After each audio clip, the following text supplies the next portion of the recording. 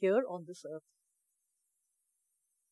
We know that photosynthesis is the primary source of energy of most living beings. So for that, we need sunlight.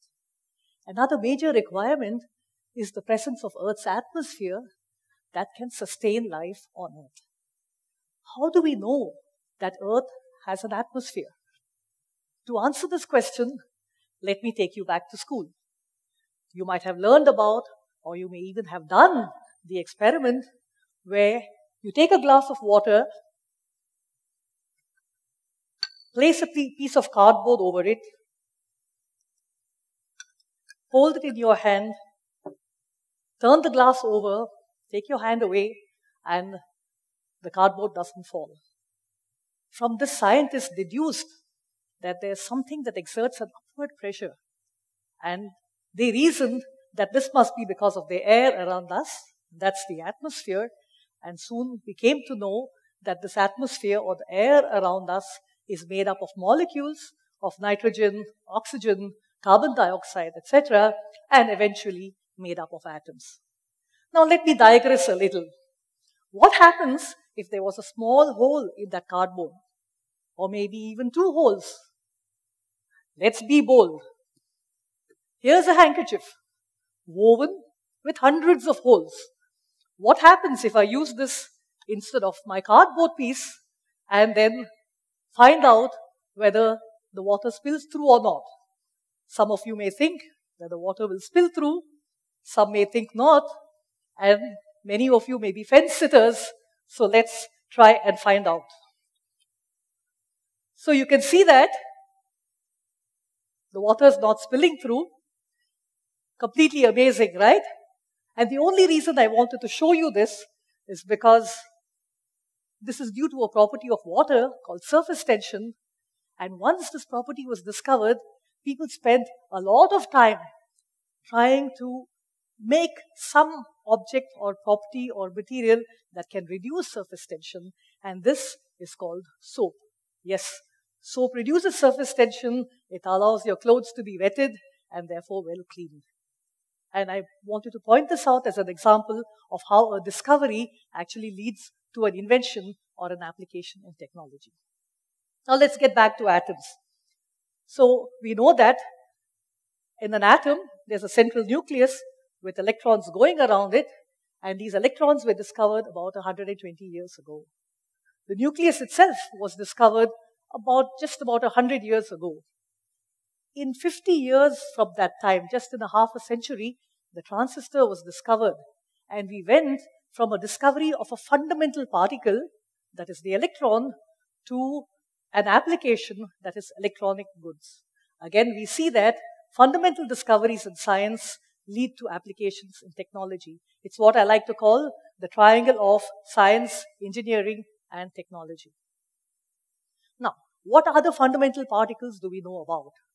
The nucleus has protons and neutrons, but these are not fundamental particles because you can break them down further, as you can see in the cartoon.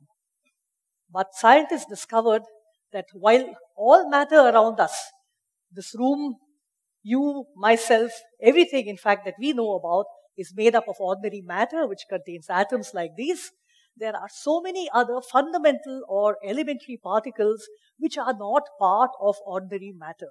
In fact, scientists discovered so many of these elementary particles that we practically had a periodic table of particles. One of the most important and exotic of all these particles are the neutrinos. And why do I call them important and exotic? Short answer. Without neutrinos, the universe and we would not exist. That makes them important, right? What about the exotic part? For that, you need to hear another story, this time the story of our sun and how it shines. So, this is a story that was of interest to not just physicists, but also to biologists, because as I already told you, life on Earth is possible because of sunlight. And now we know that the sun shines because of processes of nuclear fusion that take place in its core, releasing large numbers of neutrinos. How many neutrinos? If I hold out my thumb in the direction of the sun, then about 40 billion neutrinos pass through my thumbnail every second. That's really large. And what happens at night? The sun is still shining, neutrinos are still being emitted, and the earth is transparent to these neutrinos. So the neutrinos simply pass through the earth and reach us on the other side. The reason we don't see them or feel them is because among the trillions and trillions of neutrinos that pass through us during our lifetimes, hardly one of them will interact with us. They are so elusive. Many experiments around the world have established these solar neutrinos really exist. That is, the sun actually shines in neutrinos. If we were special mutant people who didn't have ordinary vision, we were blind to ordinary light, but we had special neutrino vision, just like X-ray vision, then this is how the sun would look like to us. Pretty much like the normal sun, right? Except much, much larger. But in the process of discovering the solar neutrinos and establishing that this is how the sun shines, scientists discovered that neutrinos have very strange properties. Neutrinos come in 3 different types, and they like to mix or oscillate between each other. Let me explain this through an example. Let's suppose I have 3 mischievous friends, nearly identical triplets. Let's call them Shazia, Sophia, and Sunita. So one day I'm walking along the street, and I meet the 3 of them going out together. I call out to the one in the middle, "Hey Sophia, how are you?" And she says, "I'm not Sophia, I'm Sunita." So I say, "Sorry Sunita, I thought you were Sophia." And she smiles, waves away, keeps walking, turns around, gives me a cheeky grin and says, "You know, actually I'm Shazia." Neutrinos are just like this. They like to change their minds and their nature.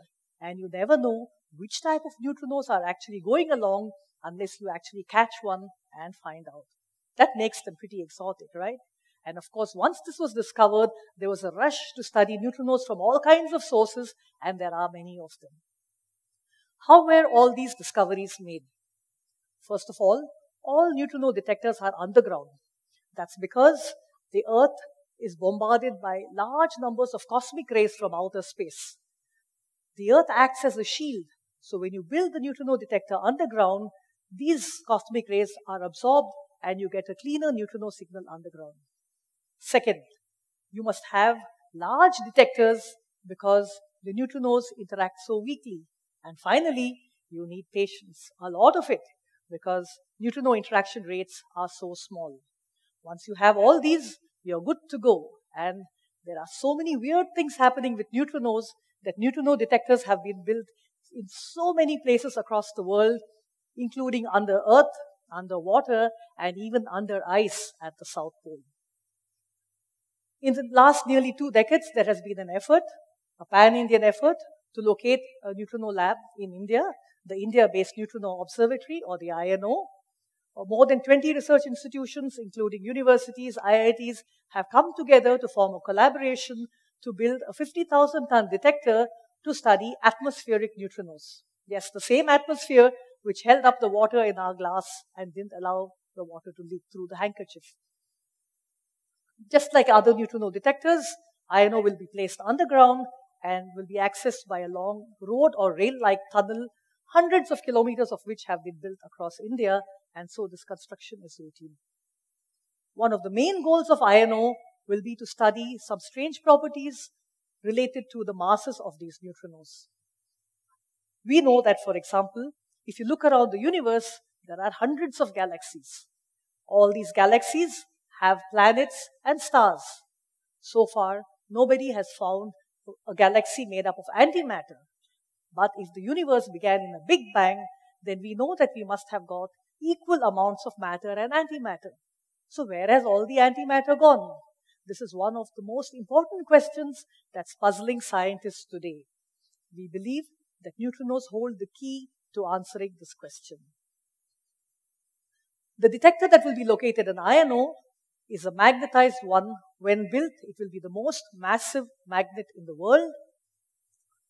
50,000 tons of magnetized iron, 30,000 active detector elements, more than 4 million channels of electronics built with precision technology. The whole detector, the size of a 5-story building, you can see a small human at the bottom of this schematic. And we believe that this detector, completely indigenous, every part of it, R&D and design and development done in some lab across India.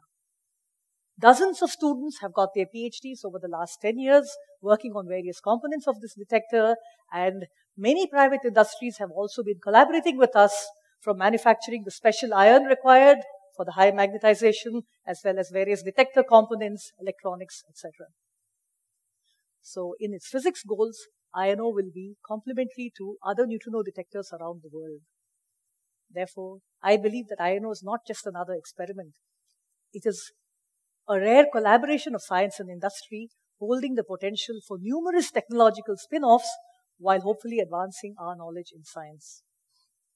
I would like to highlight for you a mini iCal detector, a baby prototype of 85 tons that has been up and running in Madurai for more than about a year and a half now. Students from Madurai, Tamil Nadu, across India, in fact, have been enthusiastically coming to work on this detector at the cutting edge of technology. I believe that INO will galvanize science research across the country and give researchers and especially students a very rare opportunity to design, develop, and maintain such a complex detector at the cutting edge of technology with so many potential technological spin-offs. I would also like to remind you that every medical imaging instrument was at one time a particle detector. Think X-rays, PET scans, MRIs, etc. It's possible that the detector technology of INO may in the future be adapted for medical imaging. There are so many possibilities.